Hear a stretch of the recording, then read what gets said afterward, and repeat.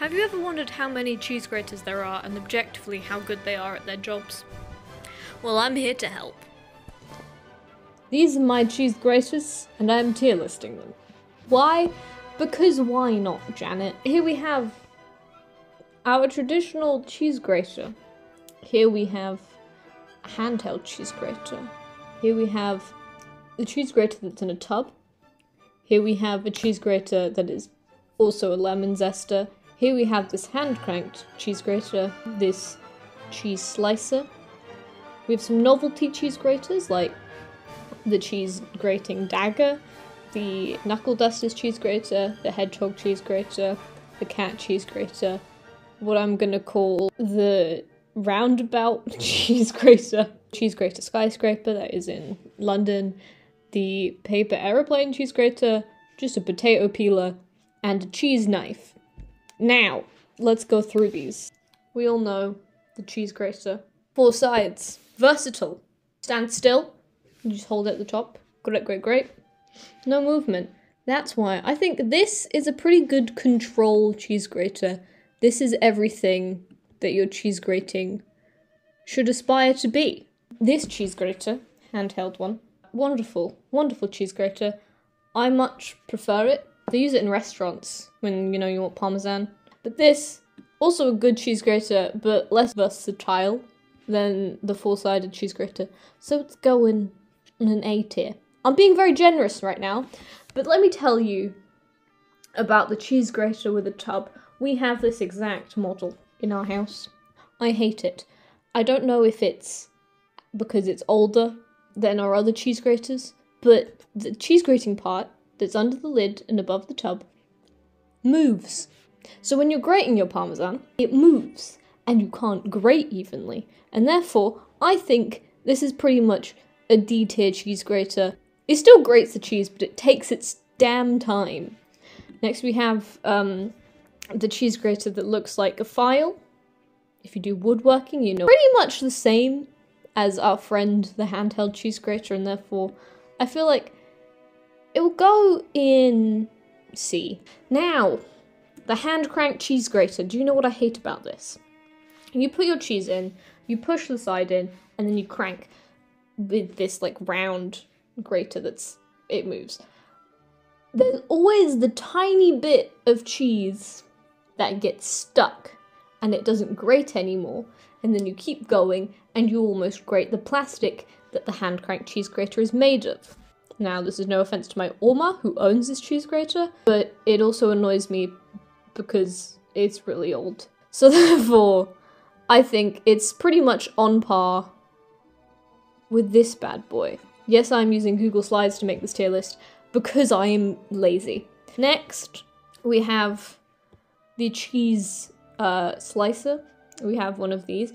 This is good for cheeses that you like in slices. Your cheese always breaks. You can never get a normal even slice. I think it's pretty on par with the file. Next we'll go to our novelty cheese graters. Cheese dagger.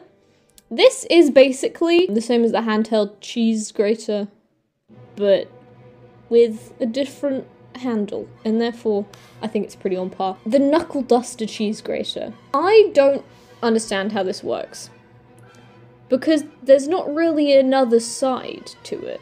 You're not grating your knuckles. I'm assuming the cheese goes in a little gap between the 2 layers, but the problem is, for me, you're gonna get your cheese stuck in there.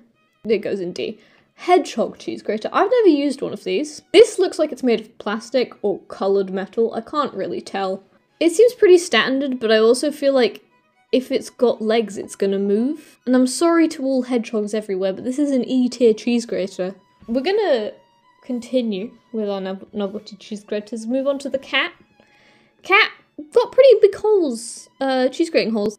Sue me, but this is pretty on par with the handheld cheese grater and the dagger cheese grater. I don't know how to describe this. It looks like a roundabout, like a children's roundabout you have on a playground. I'm gonna put in F just for pure confusion. We're gonna do our final novelty cheese grater. The paper aeroplane cheese grater, This seems impractical for one reason, and that the reason is that you could cut yourself. There's not really like a handle part.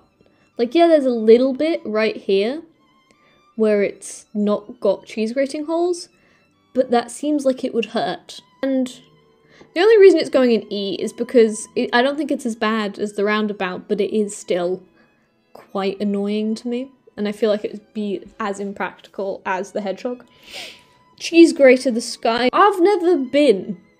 I don't actually know what kind of building it is. I did no research on what kind of building it is. Have I seen this in the skyline? Yes. Can I identify it? Well, probably only because it's next to the gherkin. It's an F tier cheese grater mainly because I don't think I've ever seen it grate cheese.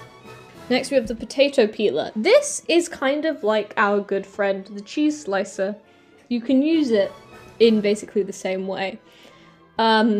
But also, your vegetable peeler is versatile. It's B tier, because it's slightly better. It's not just limited to cheese, it's also, you know, for vegetables. And lastly, we have our good pal, the cheese knife. I've never used a cheese knife. I don't think people trust me with knives. But the cheese knife, I see, because it's got the same usage as the potato peeler and the cheese slicer, but it's different. So these are our cheeses. Please, give me your opinion. I have an unbiased opinion. I say having deliberately ranked 2 cheese graters low because I hate to use them. This is cheese. And cheese is a serious business. I believe in this. Yes, I'm lactose intolerant. We'll not talk about it. Anyway, I'm Norange Bunny and I hope you grate your cheese correctly. Goodbye.